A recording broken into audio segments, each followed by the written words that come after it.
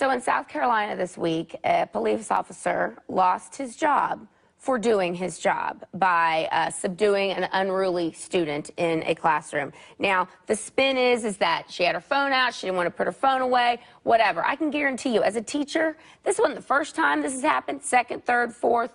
I guarantee it. This is no innocent little lamb. And when you have one student, just one, in a classroom, disrupting the class, making life hell for the teacher and the other students, it is impossible for other students to learn. Now, I do agree, the cop went too far, but I don't think he should have lost his job over it. I think it's high time we start addressing the root causes of all this, the disrespect of teachers, this Black Lives Matter movement, this perpetual chip on your shoulder against everybody that's not like yourself. It's got to stop. We've got to address the culture. First of all, let me say that the cop was justified in being terminated, but they should go further. I think the district attorney's office should indict him for assaulting that child.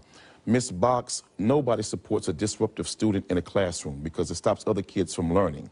But what I do have a problem with is men should never deal and handle a woman like the way that cop handled that little girl. To turn that desk over the way he did, grab her around her neck, then grab that child and throw her across the room, that is unbecoming of a man with decent character and conduct. That's unbecoming of the conduct of a police officer.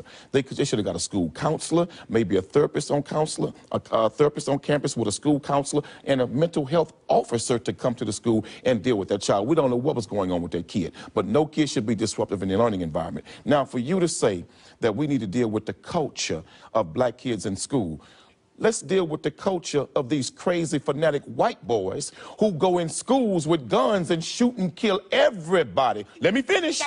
Hold on, wait a minute. Wait a minute. Columbine, killing the kids at the elementary school, the shootings in other cities across America have all been crazy little white boys shooting up innocent people. So let's study that culture. We have the black culture, unfortunately, which has been run, the black community has been run by Democrats for the last 60 years and has destroyed the black family, destroyed initiative, destroyed self-worth. You have kids out there shooting each other. It's not just white kids. Black kids shoot each other all the time. But wait a minute. You said address the black culture. No, address the black culture. Let me finish, ma'am. The perpetual chip on your shoulder. Blame whitey. Show some manners. I didn't interrupt you. Show some respect.